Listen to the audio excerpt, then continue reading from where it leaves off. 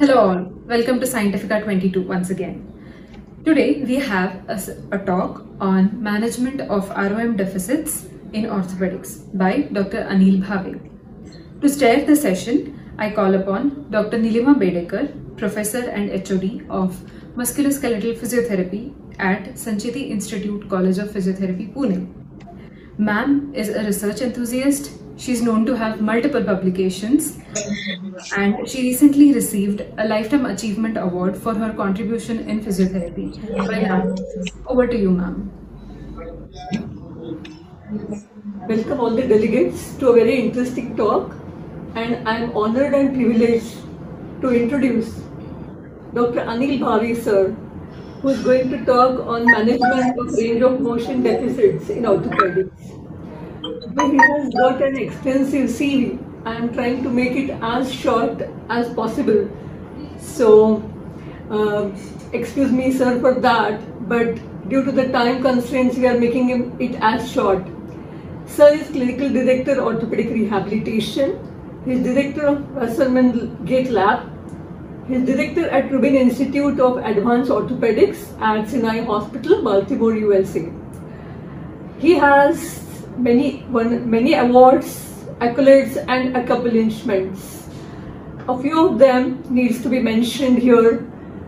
He is the recipient of Jacqueline Perry First Prize Award given by Orthopedic Rehabilitation Association in conjunction with American Academy of Orthopaedics in 1999 for research project Do PTB Cast Unloads the Foot.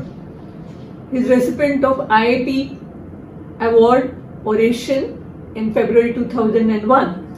He is recipient of Lenti Stacheli Scientific Paper Award in Pediatric Orthopedic Society of North America in May 2002 for research paper on nerve injuries in limb lengthening, review of 900 cases. He received first place category rehabilitation poster at American Academy of Orthopaedics, Chicago, March 2006. The ipsilateral hip dysfunction caused contralateral knee degeneration. And Champion of Care, Sinai Hospital, Baltimore in 2013, 15, 17.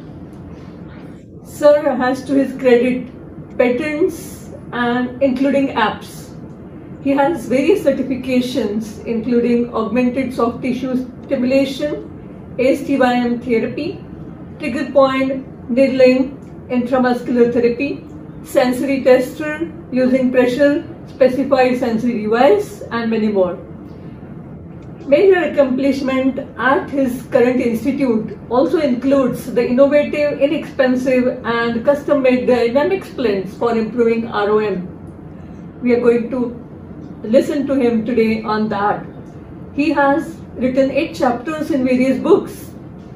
He has supported projects with grants, number is 13 plus. Article publication in the topmost journals at 71. And current research projects are ongoing 9 plus. His reviewer and consulting responsibilities in various journals and associations, including the Journal of APTA Physical Therapy and Clinical Biomechanics. So we are very lucky that sir has given his precious time to us. So welcome sir again for Scientifica 2022. And we wish you will be here next year in physical presence in order to grace us, and kindly you can start your speech, sir. So welcome again, and we'll be taking through the range of motion deficits.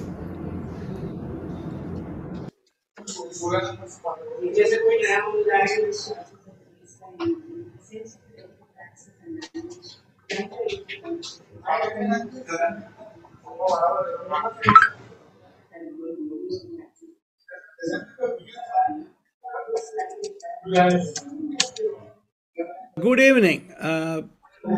Thank you for introduction, and thank you, Dr. Bedecker, for inviting me. as well as thank you to Sancheti Physiotherapy College and Academy for having me as a guest speaker on your prestigious Scientifica meeting for 2022. I will be discussing the topic of how we manage range of motion deficits in orthopedics. We will try to focus on knee joint as a problem, but these principles can be also applied to other joints in our body for patients who demonstrates deficit of range of motion in our clinical practice. Why do patients come to us? They come to us for two reasons. One is that they are in pain हाँ or they want to improve their function. And the function can only be improved if you have adequate strength, नहीं sir actually adequate क्यों रखते हैं ना motion. क्योंकि वहाँ पे zoom का पावर आता है अभी नहीं निकाल सकते So that's the key for improving function in our patients. We also want to make our goals of rehabilitation or physical therapy to be better, faster, and more cost efficient. Months and months of physical therapy is not optimal in the current busy life of today. And we as physiotherapists all have to think that we need to make it better than before. And we need to make it faster so that patients can improve faster and go back to their lives, normal lives, quicker. And it has to be cost efficient so many people can avail our services and not select few. So keeping that in mind, I have fashioned this lecture based on these main principles. So whenever you see a patient that has range of motion deficit, what do I see first? I try to see what is the end feel. Is it soft? Is it guarding? A guarding can come from pain or it can come from increased tone or spasticity. In orthopedics, we mainly see patients guarding with pain and sometimes some slight change in tone because of pain. Then we have a semi-rigid end feel to the joint, and rigid but can be manipulated are usually established orthofibrillary joints. And then you have a what I call doorstop.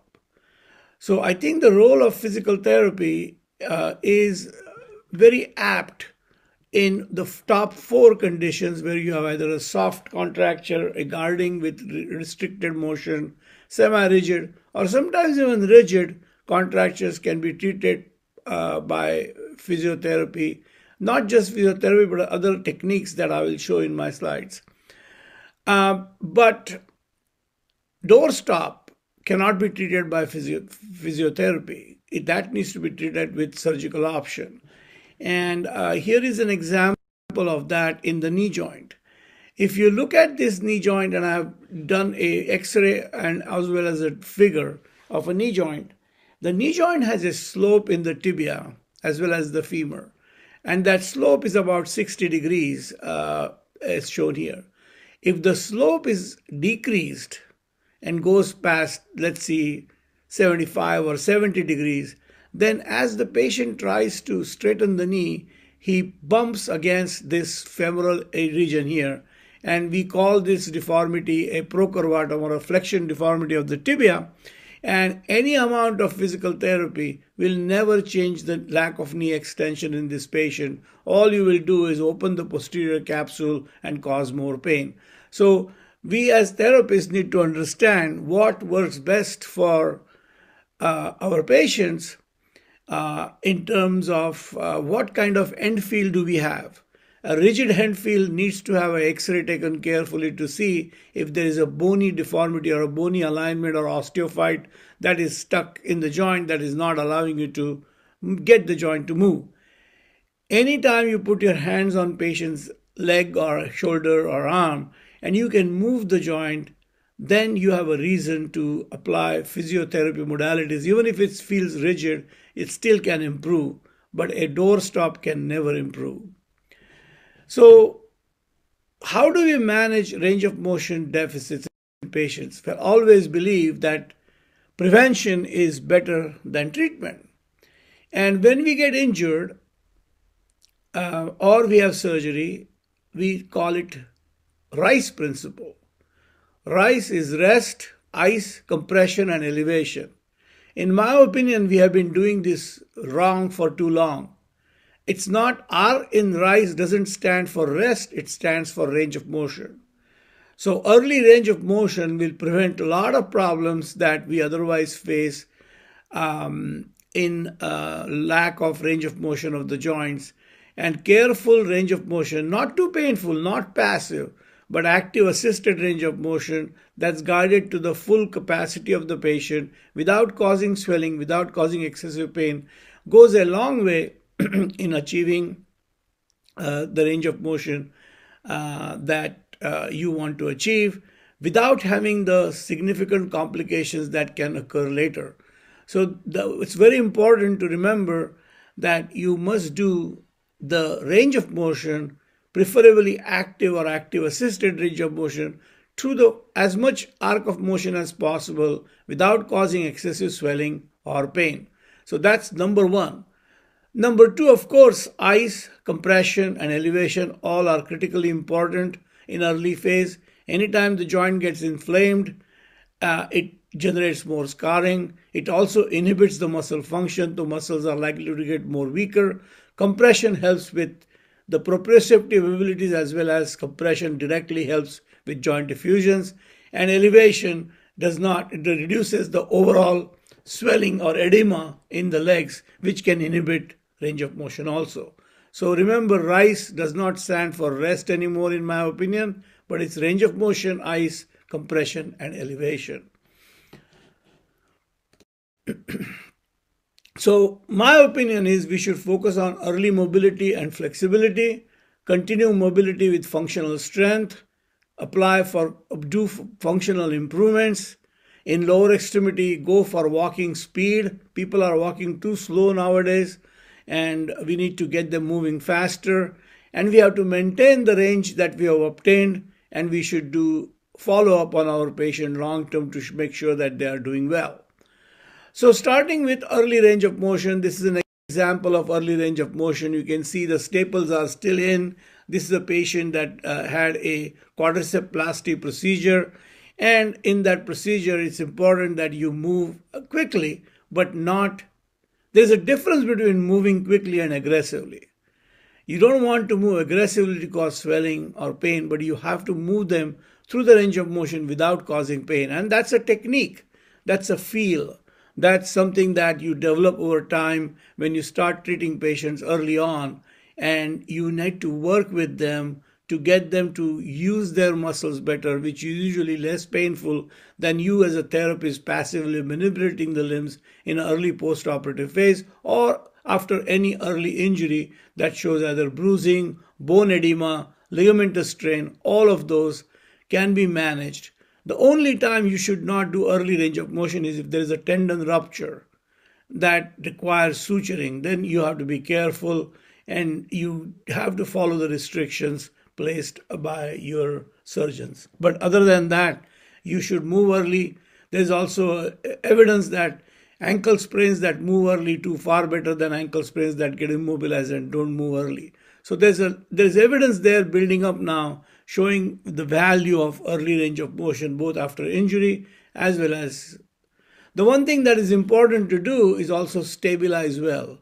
When you stabilize well around the joint, it hurts less and there's less extra oscillatory movement that occurs. So stability of the joint as you move them through and have them work with you to achieve that motion is critical.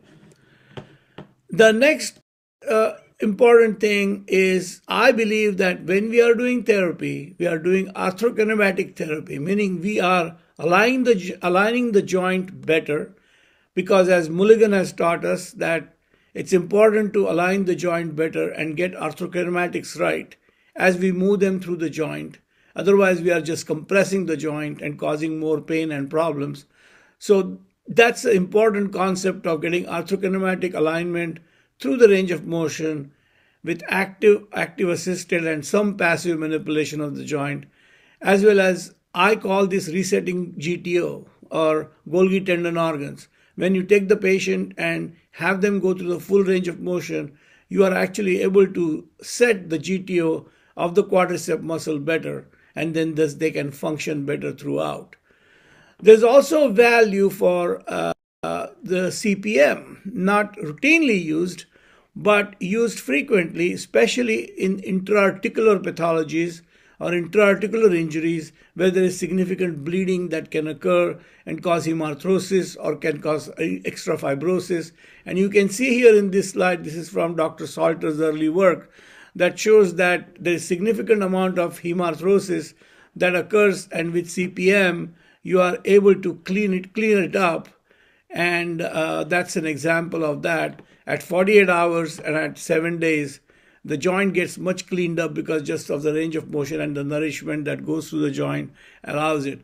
CPMs have their own faults and some problems with promoting flexion contractures, so it's not routinely used, but when there is an intra-articular pathology, a depressed tibial plateau fracture that's been set up, or a femoral fracture that is intra-articular that is repaired, it's a very good modality early on, not for a long time, but in the first 10 days to use for getting the joint to move pain-free through the range of motion we want. My favorite exercise for all the knees is something called safety, or slide and flex and tighten and extend. So we start that very early on, as you can see here, and we take this patient within 10 to 12 days of surgery. I think it's 2 got staples on through the full arc of motion.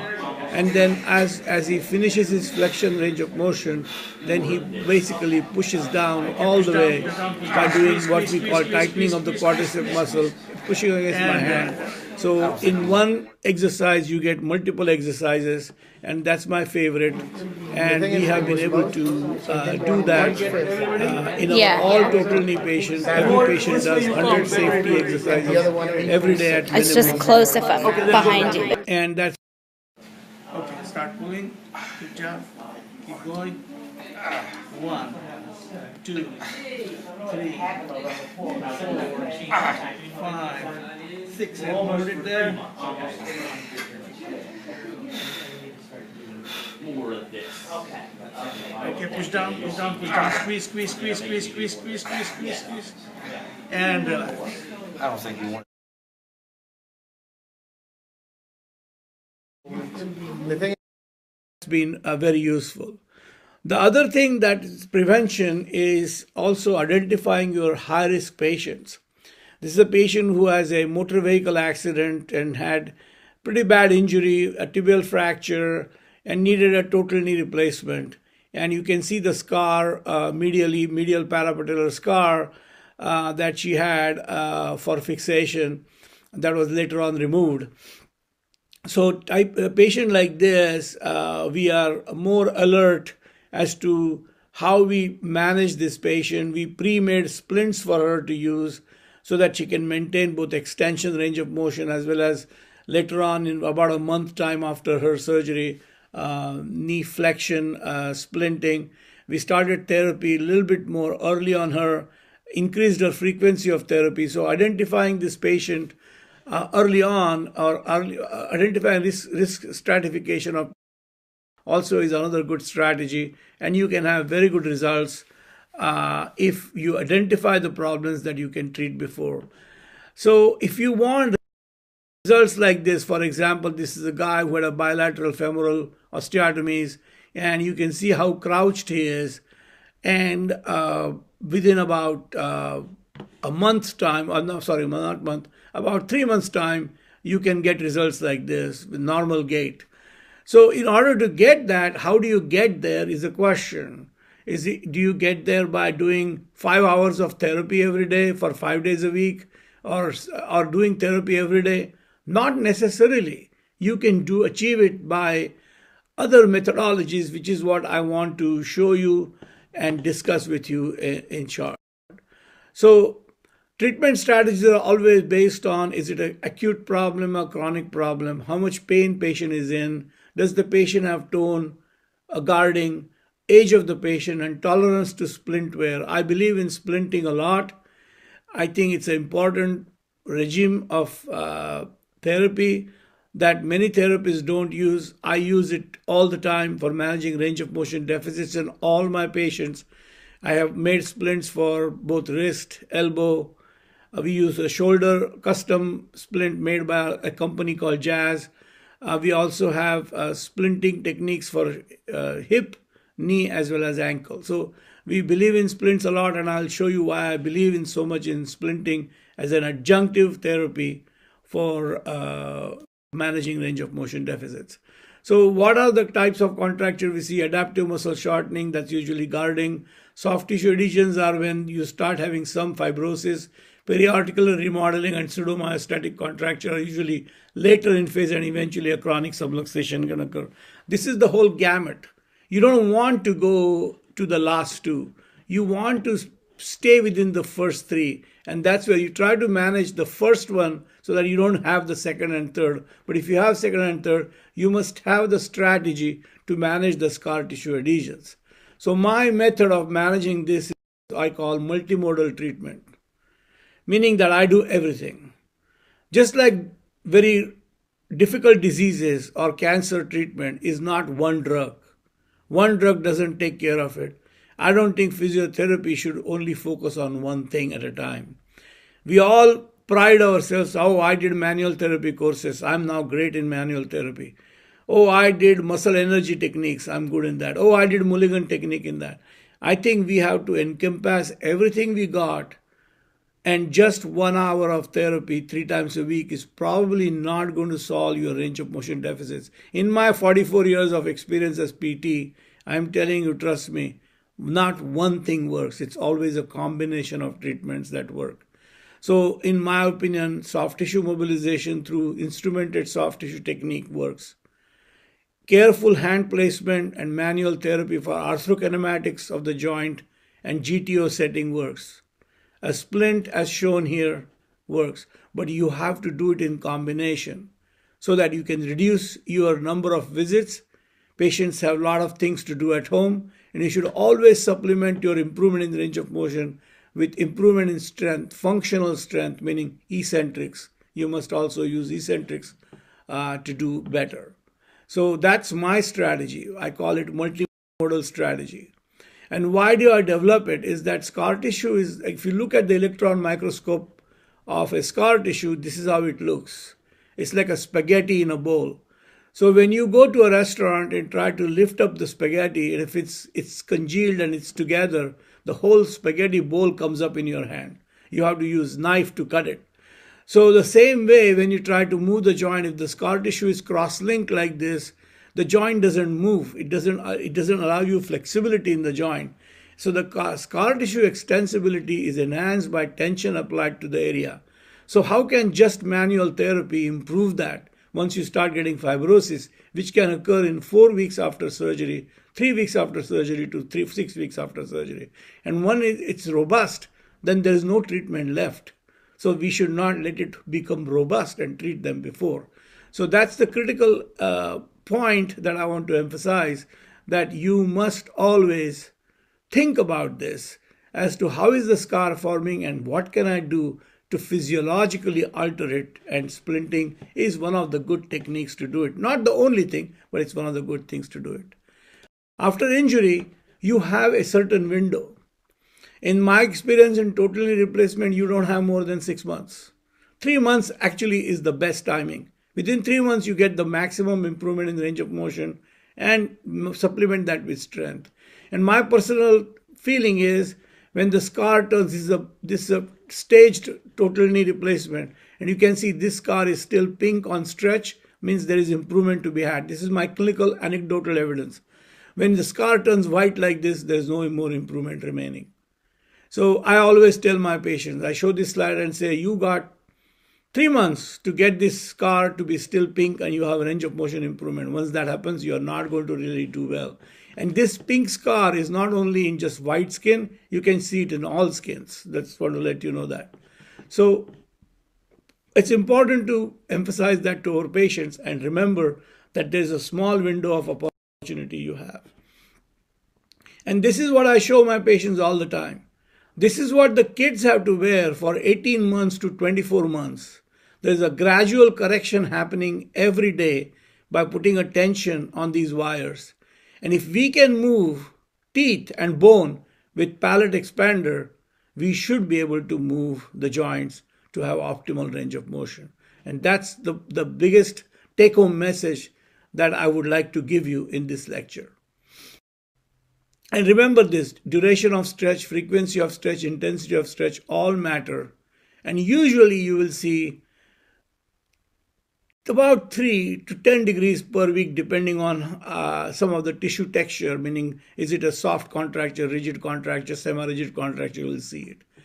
And then you have the ability to, especially splinting or technique, you have this ability to change it depending on the pain response. Here, I'm not going to go in detail with this, but you can add a splint and then if there is no change, reevaluate range of motion, splint where it's tolerated well, reevaluate TERT. What is TERT?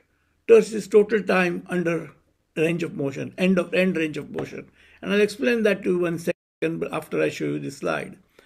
So this is a patient again, loss of range of motion from a tibial fracture because the surgeon tried to do manipulation under anesthesia at another institution and fractured the tibia, and patient still had range of motion deficit after a revision total knee arthroplasty.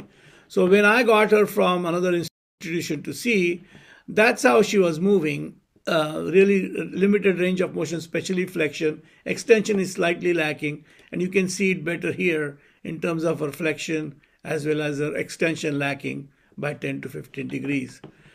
So I did the same thing that I always do.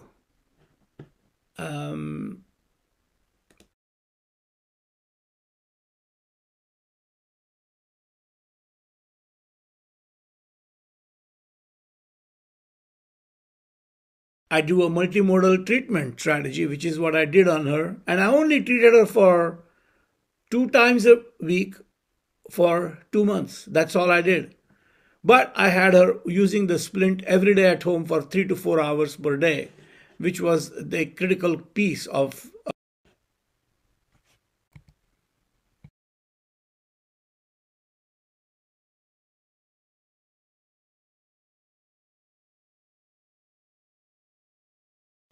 a similar management of this was done.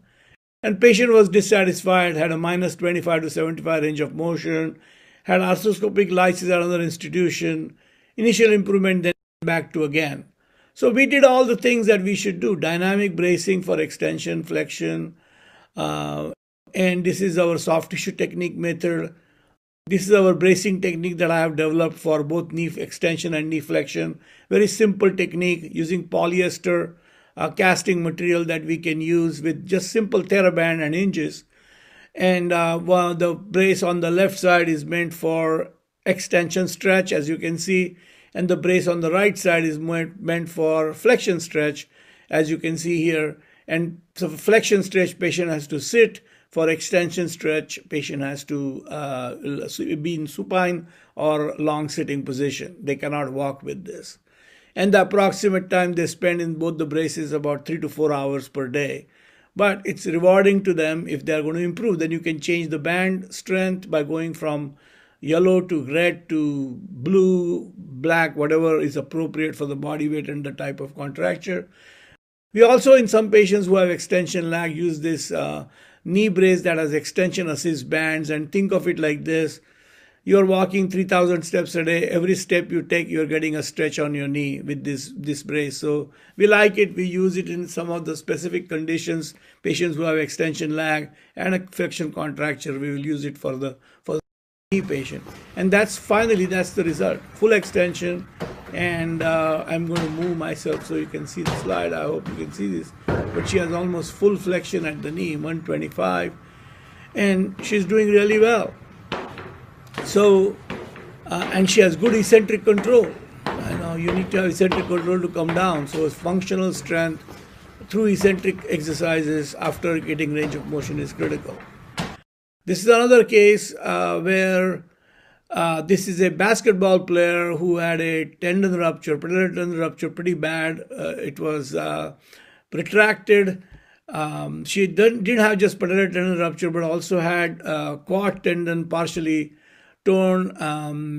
She had needed a big allograft, and that's why when you do allograft, you have to keep the patient in extension brace for at least 6 to 8 weeks before the tendon graft heals, and then you got to go really slow in rehab. So we did the standard treatment, the A-stim treatment around the scar, which is the instrumented soft tissue mobility, orthokinematic joint mobilizations, and then she even actually got some blood flow restriction therapy for her improving strength. That's a new thing that we have been using. Very impressed by it. And then we use this brace. It's called Jazz device, and it really torques the leg well. And sometimes we'll use this instead of that because you want to get, my brace only goes up to 100 to 105 degrees, which is okay for most older patients. But the young patients want more range of motion. So by turning, it's a turnbuckle splint, and you can gradually stretch it, hold it, then stretch again, hold it. And eventually, this girl really did well and had full range of motion. That's 140 degrees of flexion. And you can see the scar. It's a pretty extensive scar all the way up here to down below the tibial tubercle all the way, because they had to find the recessed tendons and resuture it with allograft. So that was pretty big surgery. And she had full function. She was very happy. This is a case I have shown before many times. This is another case of pretty bad arthrofibrosis, really bad pain.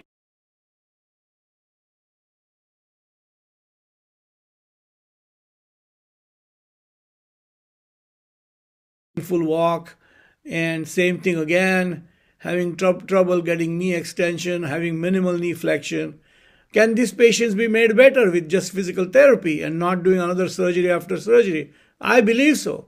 We have the power to do it. We just have to follow certain principles. But eventually we got her to do pretty well. This is just with about 4 months of PT and a multimodal treatment approach. So lots of patients have been like this.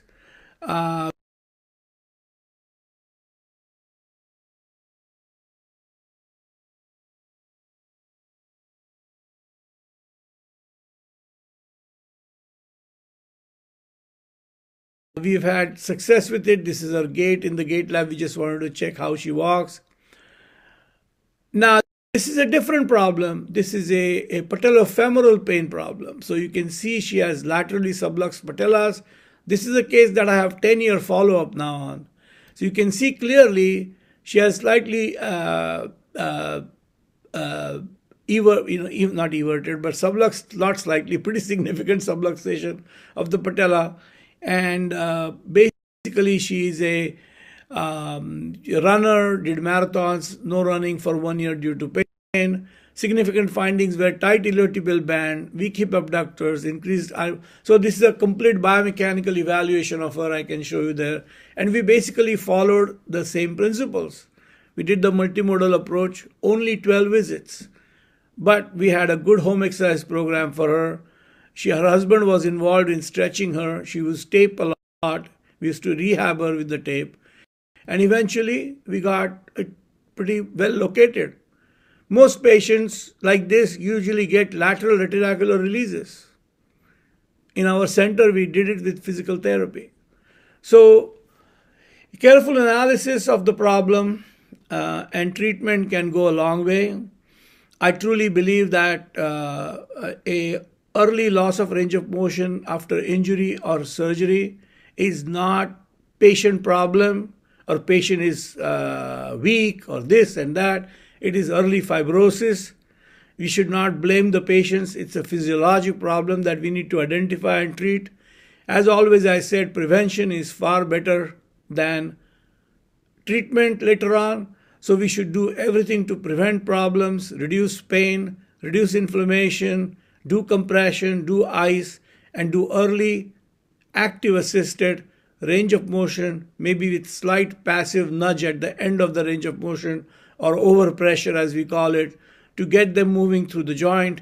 As they move through the joint, then get them into more functional training program, use NMES if you have to, use other techniques like arthrokinematic therapy or manual therapy, but don't just get stuck on that. Use other modalities to make the patient better. And with this, I will end my talk.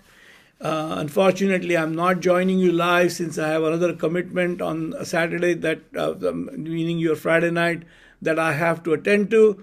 But it was, thank you very much for your attention. And I want to thank again the organizers for inviting me. Thank you, sir, for your excellent talk. I know it's not enough for us. We would like to know much more, but the time constraints are very, very short considering the amount of information you have, sir, on this management of range of motion deficits. I'm really impressed, and the way you have explained about how simple things can make the progress so much. So thank you again. Thank you all the delegates. Have a good night. Thank you, Bhave sir. Thank you, Bedekar ma'am. With this, we come to an end of fun-filled and knowledgeable sessions of day one. Wishing everyone a very good night from Scientifica organizing team. See you all tomorrow at 9 a.m. for another day of exciting and knowledgeable panel discussions, invited talks, and paper presentation, followed by our valedictory. Good night, everyone. Thank you.